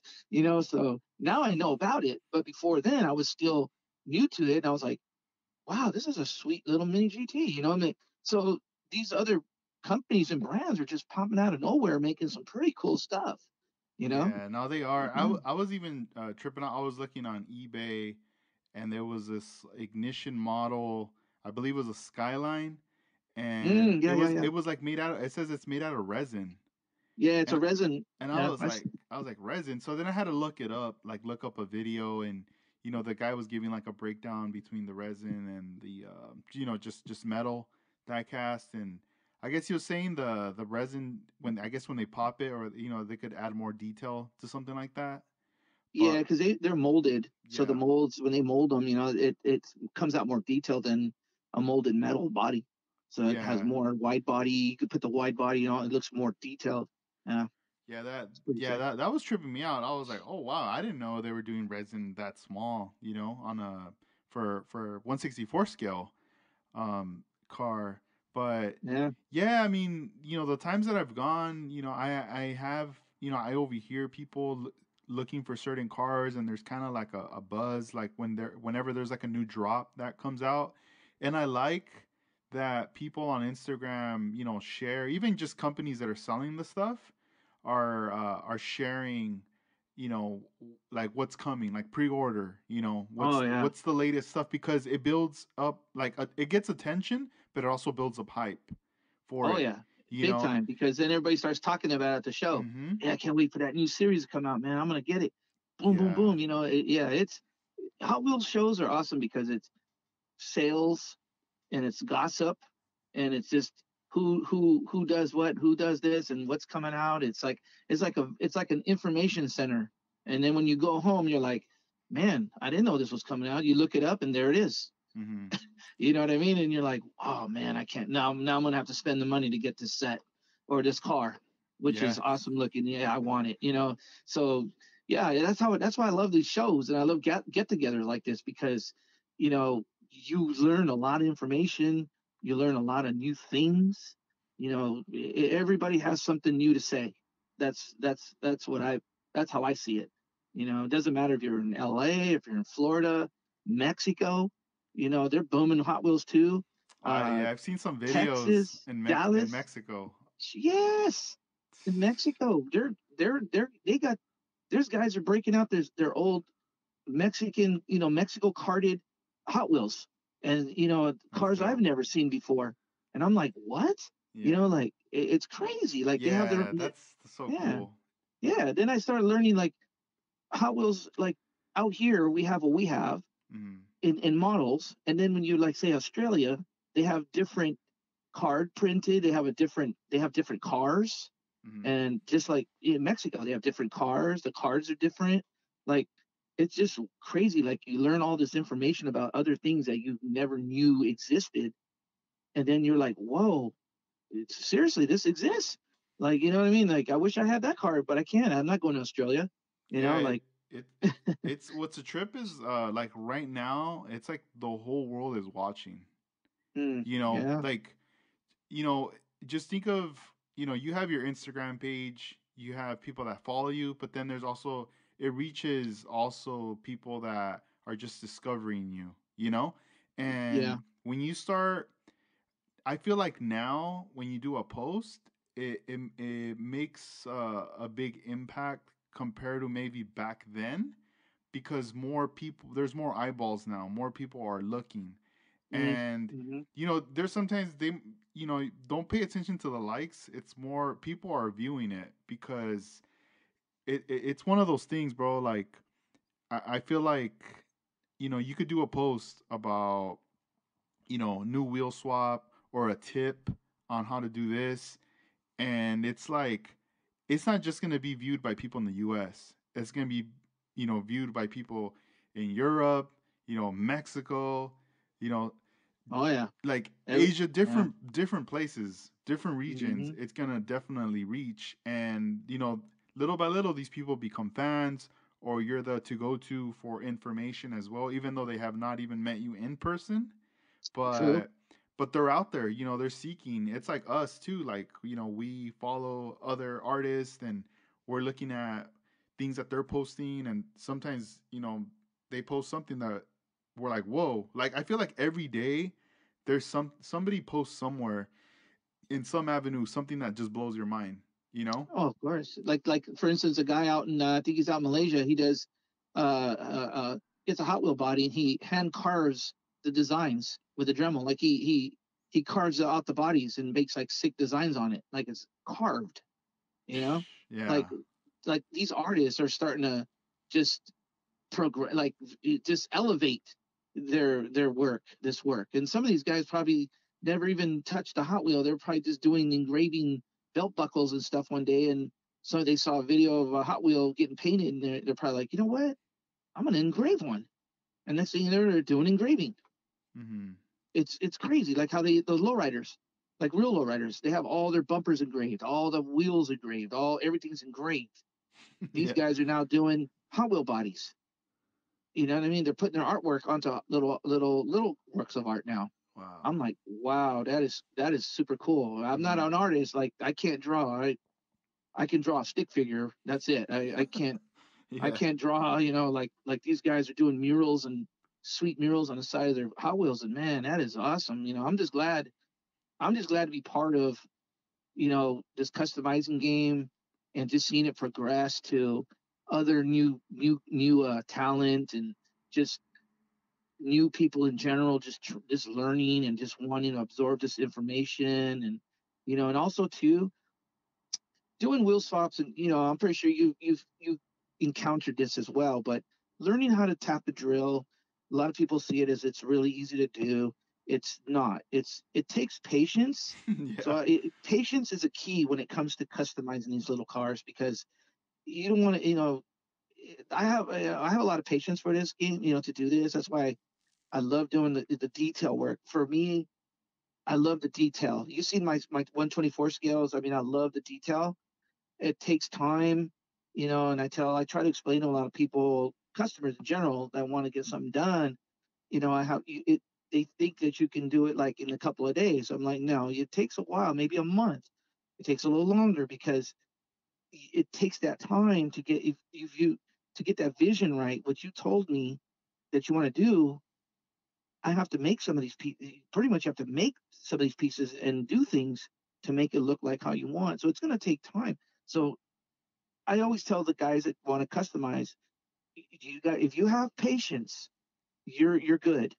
But if you don't have patience and you get frustrated quick, you're not gonna. It's not gonna. Might not pan out for you. You have to be a very patient guy to do to get to a level because I get guys that always tell me I show my work and they're like, "Oh, did you do these sparkler work?" I said, "Yeah, it takes time, it takes patience. Yes, I fail, but you can't do it right away. You have to take your time." And they're like, "Man, I can't get to that level." And I'm like, "Yeah, you can." And now a year later, which is 2020, 2021, it just passed. These guys are showing me their cars, and I look what I did, and they're doing spark plug wires on the engines now. When they told about months back they couldn't do it. Yeah, that's dope. Yeah, it's a Yeah. trip. Like, I feel like, all right now, it's like if there's something you want to do, go for it and do it. Like, don't like. It's almost like, what are you waiting for? Hmm. Like, you have that opportunity to buy the tools, to get the knowledge, to get the car, the wheels, whatever you want to do, just go for it. It's like you just gotta do it.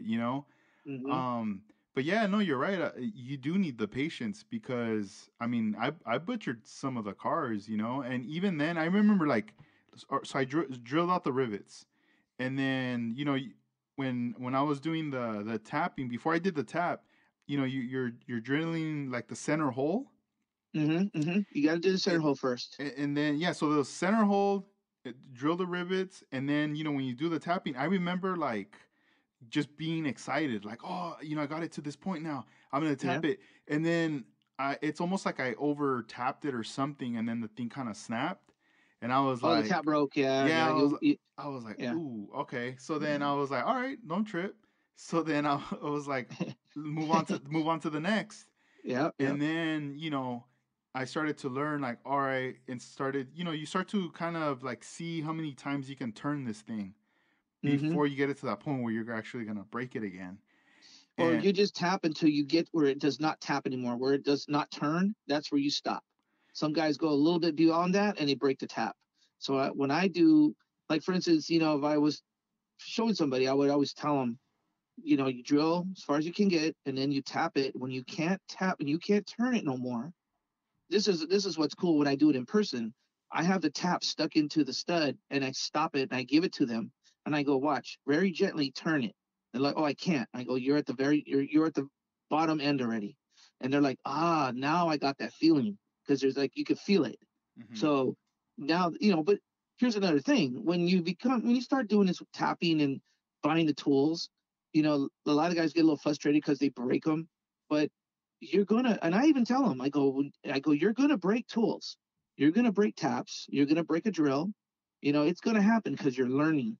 But after you get to that, over that learning curve, your tap will last you 6 months, 5 months, 4 months. Everything is gonna start lasting longer now. So you got to get over that hump, and they stick with it. And I'm, like you're doing it. You damage some cars and here and there, but you're learning. And now I'm pretty sure you got the how do you say, the sense of to do it now. You got the knowledge. You're like, okay, I know when to stop, I know when to do this, and it improves. And then when you get to that part where you can put the little screws in and complete your job, mhm. you're like, oh yeah, like you feel good. Like, Nah, yeah. yeah, yeah. And I know you got that feeling. You're like, oh yeah, I know. Yeah, it's I want to. Yeah.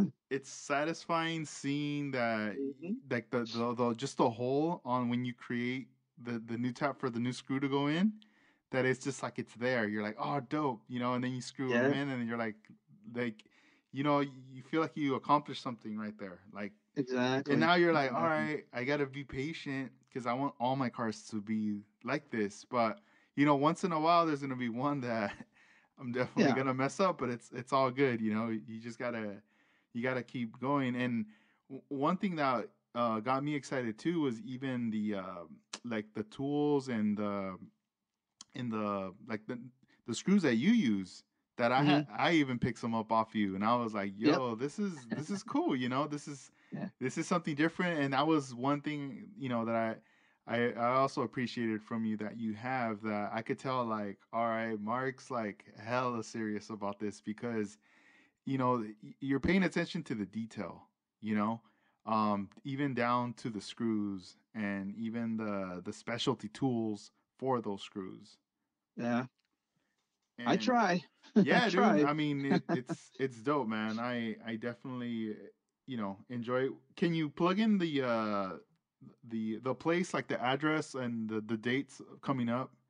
Um, Yeah. So if you guys all the listeners, I know there's gonna be a lot of listeners, but if you're in the LA area, um you can go on the Instagram page. It's SoCal Hot Wheels Collectors, and there's a show actually this Saturday. It's at Arroyo Seco Park. Address is 6742 Marmion Way, South Pasadena, California 91030. I'll be there, and obviously with all the other gentlemen that go there, all the other vendors. Come on down, take a look at my booth, and if you need some wheel swaps or any kind of drills or taps and all screws and a lesson, or you buy some stuff or wheels, I'll be glad to show you how to install them, and I'll be glad to show you how to use the tools too. First timers, please don't be scared. If you guys ever have any questions, just like me, always ask. You never hurts to ask. So you ask me, I would gladly help you. awesome, awesome. And before we go, any shout outs that you want to give out? Yeah, obviously, I'd like to give a shout out to you for doing this, man. Oh, And thank you, thank you. oh yeah, man, and it's a pleasure to meet you and you saw my work and you see my customs. There's so much Likewise. to talk about. We could do a 5-hour podcast. Right? Yeah, man. So I like to give out, some shout outs to pretty much where a lot of the guys that helped me with the tools and all the pieces that I needed to put things together. The first one obviously is and you can find all these guys on Instagram. Give them a big follow. Um, First one, I'd like to say thanks to Nate's Industrial Tools, also Torrance Electronics. I'd like to give a big shout out to Mike at 164 Custom Fabs, Russ at 164 Lifestyle, Hayden at HHW Customs, and yeah, it's awesome, man. These guys all you know help me out. I help them. Yeah, it's awesome. So yeah, Nate's Industrial Tools and Torrance. Those are the places where I grab my accessories like cutters and pretty much that. Nate's Industrial Tools, screws, taps, all that stuff there too. And if you go in there and say, hey, Mark sent me down here, they'll take care of you, man. They're cool people over there. Mm-hmm. Nice, Thank you nice. very much. No, thank you, bro. Thank you for taking the time. It was a pleasure talking to you here on the podcast. And we'll definitely have to follow up with you in the future because I mean, the Hot Wheel game is just going up. It's going to be elevating, and it's going to be exciting to hear all the stories and where it's going to be at in the future. Oh And yeah. I'll definitely look forward to seeing you as well at one of these future events as well. I have to come out. Nice. Yeah, you got to get down there, man. And one more thing, if you don't mind, I'd like to give a big out shout out to my nephew, Tony. And when I had my booth at Jimmy's USA, I have to put it out there, but I'm not there no more. I just got to say, he had his little side sewn Hot Wheels, and I showed him how to do Hot Wheels, and he was really excited when I showed him, how to open them and do all that stuff. So I just want to give a big shout out and have him say thank you for learning and you know, my patience with him and starting a little customizer. He hasn't done it since, but he knows how to do it. Yeah, no, that's cool, man. Yeah. That's what's up. Yeah, Awesome. yeah. Thank you, man. I really Cool. appreciate it so much. So Well, thank you, Mark. It was a pleasure having you on. Thank you, everybody, for listening to the Scale Riders podcast. This was episode 146 with Mark Vargas, aka Dfyant Kustoms, on Instagram at markv_HW And also make sure to visit our website, scaleriders.com, for paint, model car kits, accessories, whatever model needs that you need, they'll be there. So thank you, man. Have a good night. oh, thank you too, man. You have a good night. Thank you. Bye bye. Bye.